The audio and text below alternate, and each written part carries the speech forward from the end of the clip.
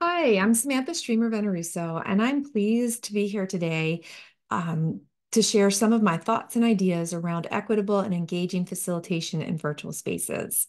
I'm so glad that Mahabali and Mia Zamora asked me to be here today.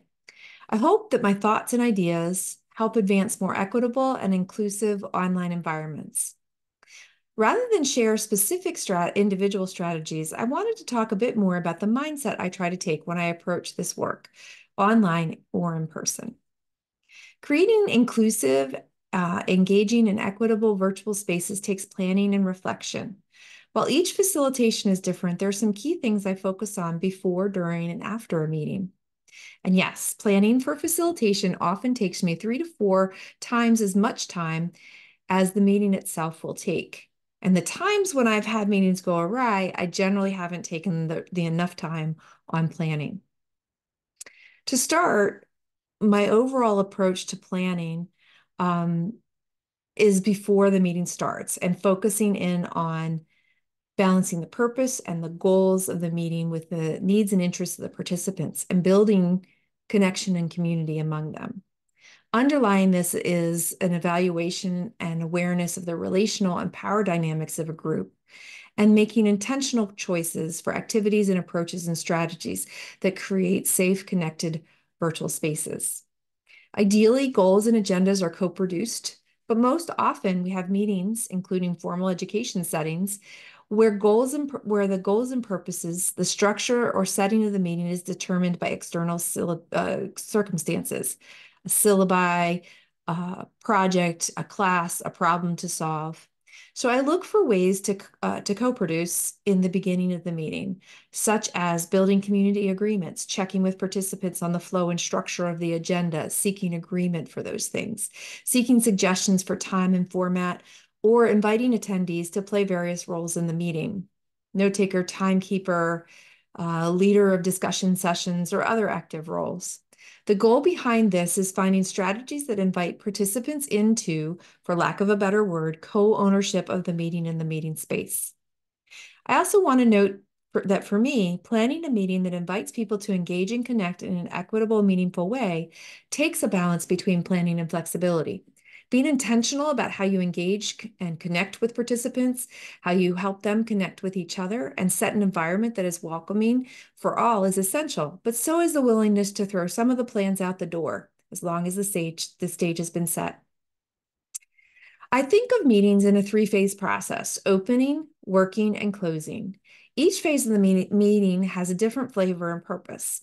Opening focuses on setting the stage, building connections, emphasizing relational activities, and bringing everyone together um, to the same meeting space and on equal footing. It may mean recognizing concerns or resolving open issues from previous meetings, or it may mean introduction activities. Just depends on the context. The opening focuses on activities that promote a psychologically safe space for people to connect. That might mean co-creating, as I talked about earlier, or just giving people space to talk. I recently picked up a strategy to start meetings with a short reflection or moment to sit quietly and invite everyone to let go of whatever else is going on in their lives so that they can be fully present with us. So in planning the agenda, I'm looking for activities at the beginning to set the stage and allow for building community and connection and that invite people to connect with each other. During the working part of the meeting, I want to emphasize activities and engagement that move toward the purpose or goals for that particular meeting.